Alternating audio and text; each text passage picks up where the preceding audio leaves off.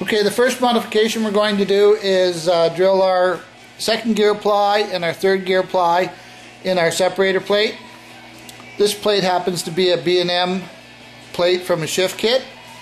In this application they wanted it drilled to 3/16 of an inch in both of these holes.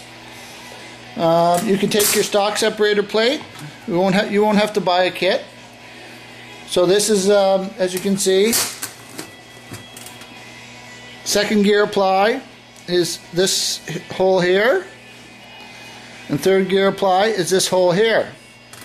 Now if you want to go for all out racing, you can go ahead and drill it to 3/16 of an inch. For instance, if you're going for the street strip application, you don't want it shifting as hard, you can go smaller. So for instance, you could go to 125 on the second gear and 140 on the third gear, or if it was a tow vehicle, go 90 thou here and then go up to 110 here. Soften the shifts up a little bit so they're not as neck breaking as in a race transmission.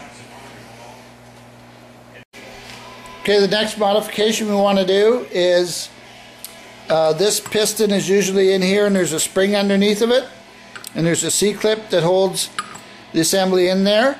What you want to do is clamp this in a vise. Then you'll be able to, once you get the piston down low enough, you'll be able to take the C-clip out. Go ahead and throw the spring away, and then go ahead and put your piston back in with the C-clip, eliminating the spring.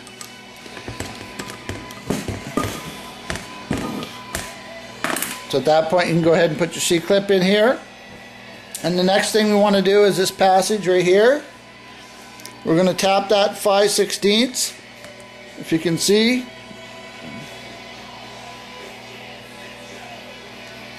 I've put a plug in here, a set screw. So I went and purchased a 5/16 set screw, drilled the hole, and tapped it. So basically you're going to go ahead and drill that out and tap it with that new set screw. Now you have to be sure that when you tap that 5/16 and get that set screw in there, I would put some thread locker on it and make sure that it's below this surface here and not protruding up high enough that it's going to not allow the valve body to seal. And what this is going to do, it's going to firm up your 2-3 shift. It's also going to firm up your 1-2 shift. So that's a free modification. The next modification we want to do is we're going to pull out the 1-2 shift valve, which goes in this location in the valve body here. We're going to pull out the aluminum housing and the 1-2 shift valve, and you'll see these pins. All it is this goes in the valve body this way, and there's a pin that goes through and locks that into place. You can see here. And if you just put some pressure on it and then push that pin out, the whole assembly will come out. You can work it out with a very small screwdriver, get the valve, the housing and the valve out. And then what we want to do is, you see this land here on the 1-2 shift valve. Normally this would be circular.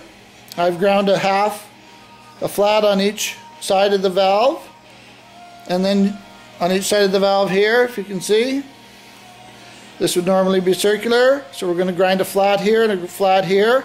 We're going to deburr all that because this valve has to make sure that it moves freely in this bore. Then we're going to go ahead, and there's an exhaust valve in this right here, which I've drilled out to 7/32 of an inch. And then if you deburr that and just take it out a little bit more with your drill bit, not too much so, you got to be careful. And at that point you take one of the check balls which came out of your valve body. You're going to have one left over, you're not going to be installing it.